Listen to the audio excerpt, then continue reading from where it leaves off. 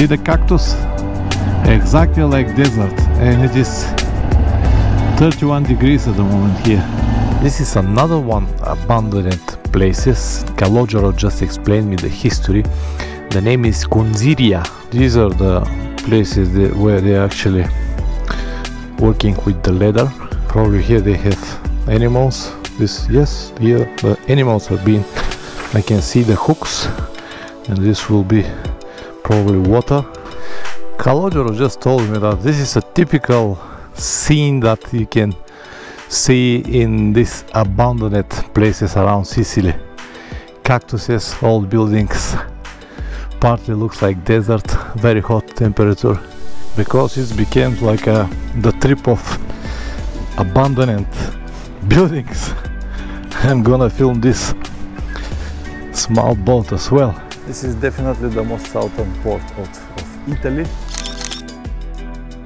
There is an island over there, but now the water is just too high.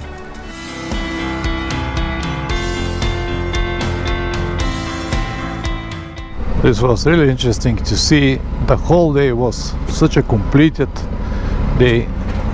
I think that I'm ready to finish it. So now we're gonna get straight to the highway and riding to Ravanusa, because it is almost 8 o'clock and we have like 100 kilometers on the highway, which is means another 1 hour. So it will be completely dark before we get to Ravanusa.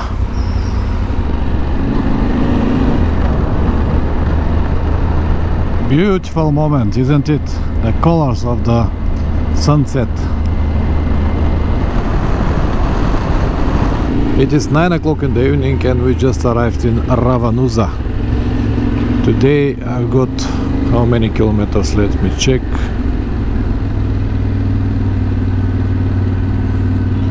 Around 400 kilometers, but altogether 12 hours. 12 hours riding, walking around. It was very long day, but it was very interesting day. I saw a lot, and I feel good because yesterday I got day off. Tomorrow will be about the same, more or less, maybe a little bit less kilometers, but the same hours. I would like to see as much as possible before I hit the road to Sardinia, or take the ferry to Sardinia, which is a little bit more complicated, but I'm gonna explain you about it later. Good morning from Ravanusa, Sicily. This will be another very interesting day with my guide Calogero, or short name Lilo. And yesterday we focused mostly on the central Sicily and southwest. Today will be more like southeast. Today, as I said yesterday, we focused mostly on the central and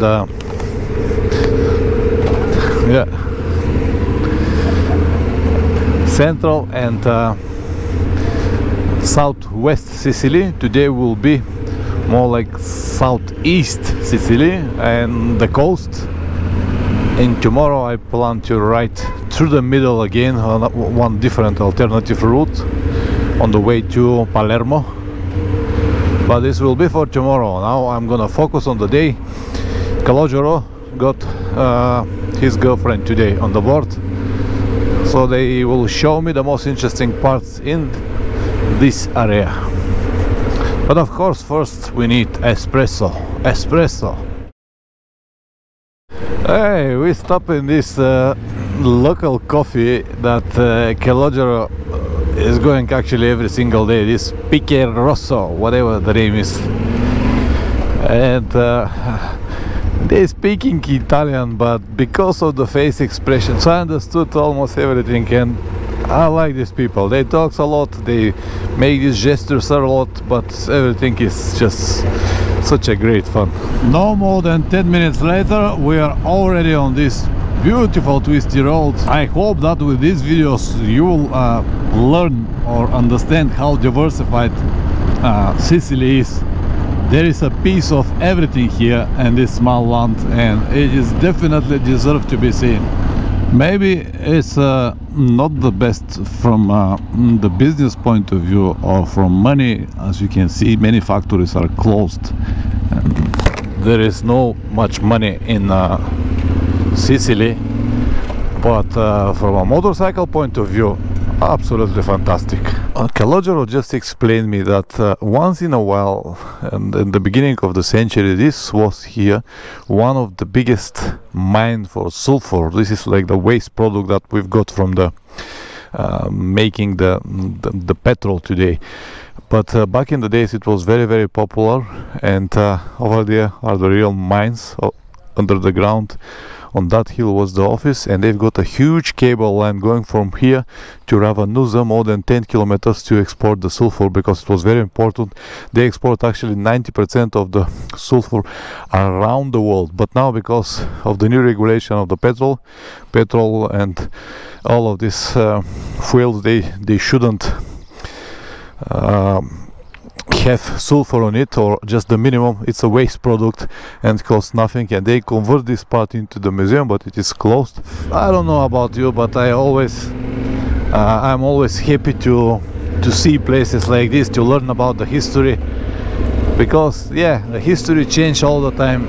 Some things get into the market and you believing that they will stay there forever, and then after a few years they just finish. This is probably part of the cable line. Yes, it is what it is. Evolution, we call it. And have a look now, these rocks, like a silent guardians here on this valley here on the left. Fantastic country. It is 9:20 in the morning and it is already 28 degrees. I opened all possible ventilations, include this here on the sleeves, which are very good. You can see in the mirror my chests are open. I feel good while I ride, but when we stop somewhere, oh man, it's a madness. Yesterday we got up to 35, 36, and I guess today on the coast will be even worse, but it is what it is.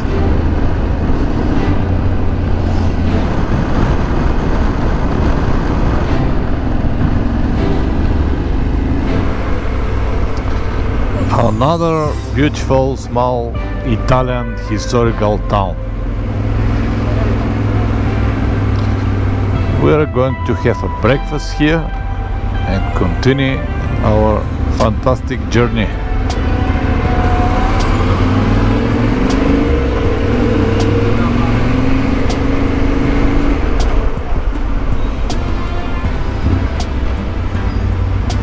Absolutely brilliant. Another very interesting and beautiful historical town named Caltagirona.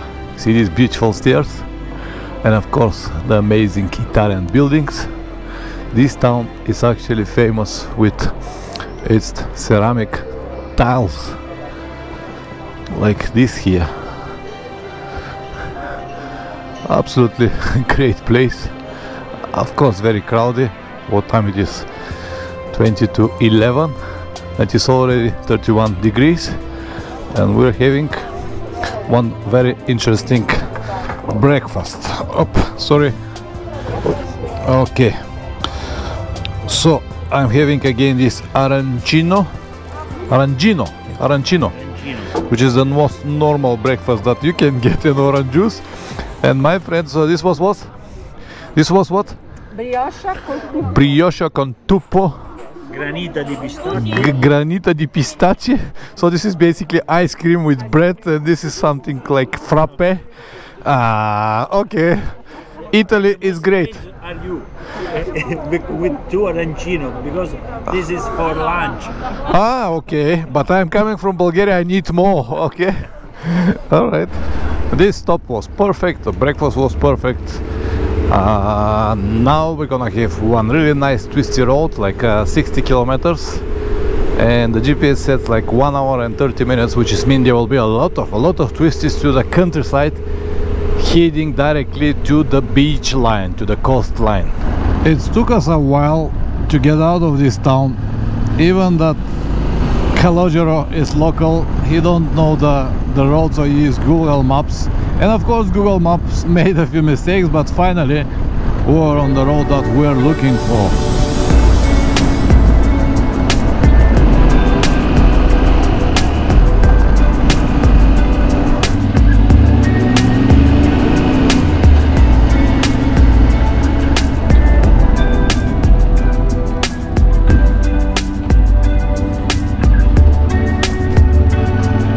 See the cactus?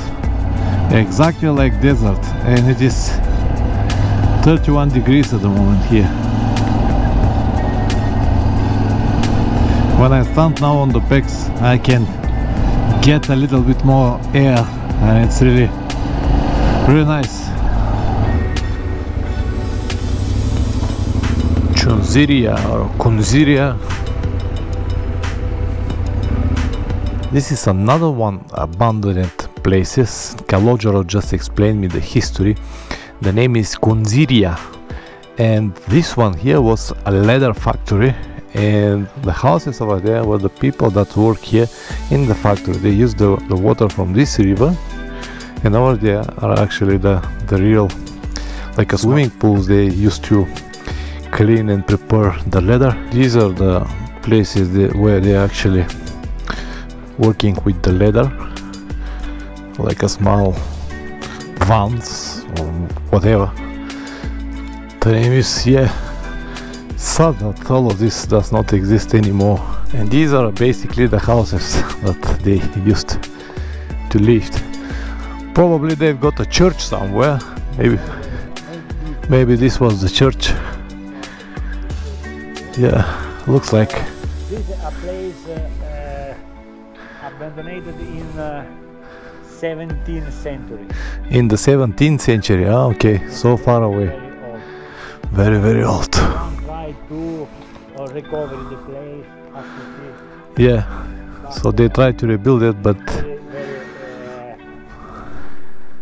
see what is inside. Probably here they have animals. This, yes, here the animals are being, I can see the hooks, and this will be probably water.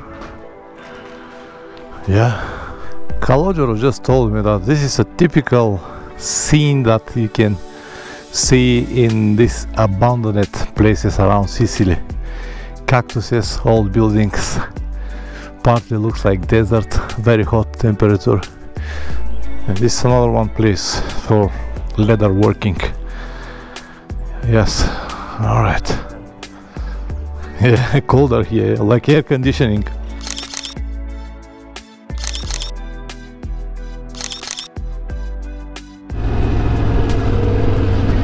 Just see it from the top for a while.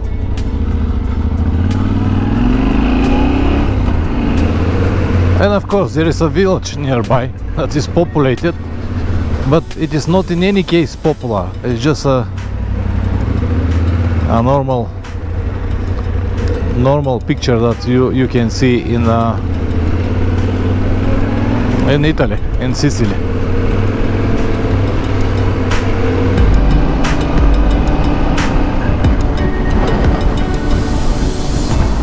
I think that we are now on one of the most high elevation points in the area, because the temperature dropped to 29, it was 33 down there, and it's so green and it's so open, and I can see on such a far distance.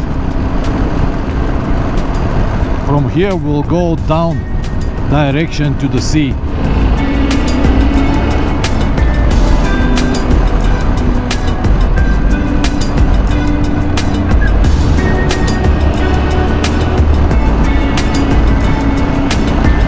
Let me now show you something really interesting, and it is not the landscape, it's the average fuel consumption that I've got for the first, let me check, 148 kilometers. So it was 3.7 liters per 100 kilometer. You can see that the petrol gauge did not move at all, and this is while I ride with a normal speed like 80, 90 to 100 per hour on the roads like this. I travel light, I am alone, this is understandable, but this is still a very good result. Good job Yamaha, good job. I don't need to say anything, I already told you this a few times. This is the town of Palazzolo. Very, very good. I'm so glad that they preserved everything so well.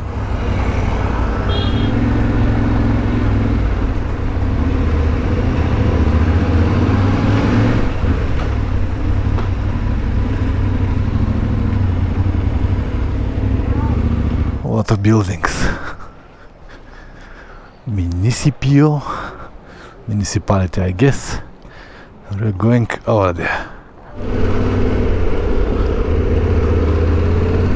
We're heading to Syracuse now, which is on the coast, but the temperature became 37 degrees here. Really hot now. It's dropped to 34 now, and believe it or not, but 3 degrees make a big difference in your riding comfort. This is the coldest place in the area, so we go to this shopping mall center to cool down a bit, eat something, because outside is very hot, as you saw. The stop that we have made here was just perfect. It was cold, we ate, we relaxed, we got some espressos.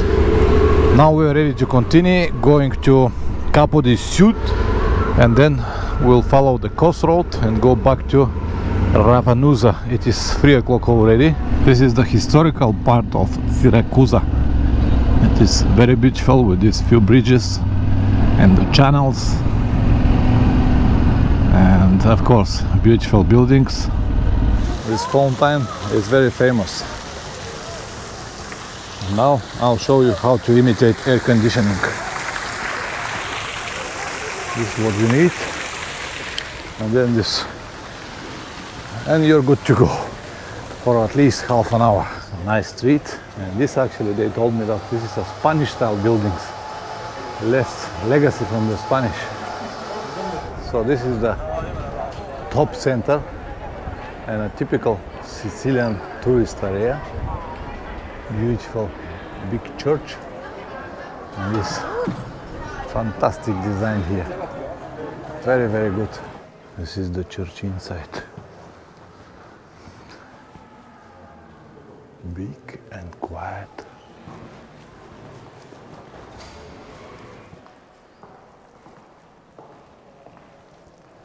So these big beams, these big columns are actually left. It was a Greek temple before, and after that the church, it's actually not church, it's a cathedral, was built on the foundation of the temple. So this was really interesting tour around cathedral, but for me, I'm not a really religious person, and all of this money spent in the name of God nowadays sounds like, I don't know, but it's really nice to see it.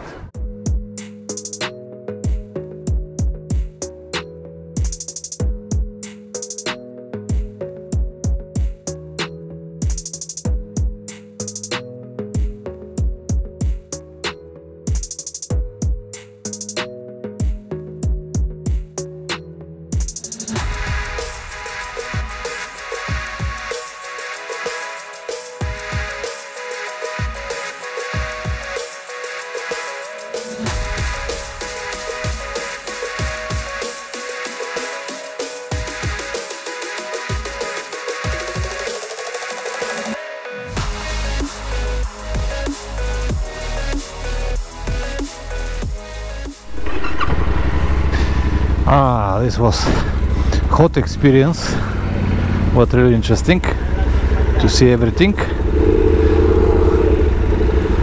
So let's continue our journey now to Cape Sud. It is never easy to get in and get out of these touristic spots. A lot of people, a lot of cars, old roads. Nice to get the coast finally.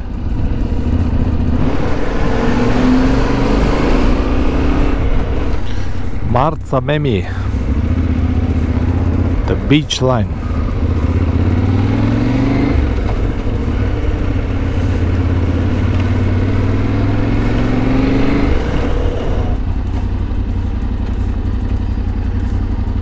Because it became like the trip of abandoned buildings.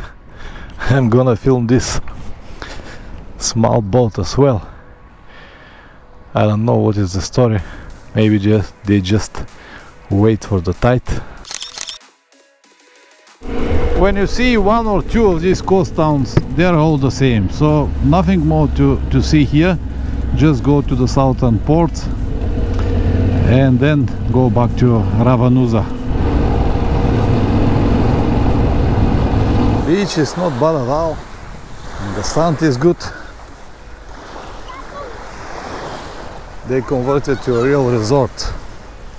Calogero told me that a few years ago it was nothing here. Now everything is bars, umbrellas, chaiselongs and so on and so on. This is definitely the most southern port of Italy. There is an island over there, but now the water is just too high. We cannot go to the island when the tide is low. It is possible. Alright, nice to be here. From here now to Ravanusa, we've got 190 kilometers, no highways. That means very strict 3 hours of riding. It's a bit too much for today. It will be another ride in the dark, but honestly I don't mind. After this completed day, it's alright.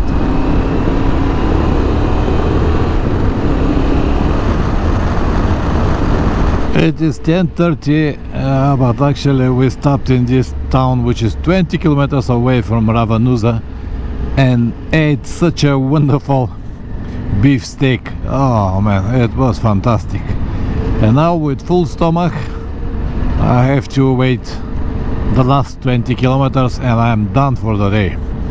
Tomorrow I'm gonna hit north to Palermo. It will be another interesting day.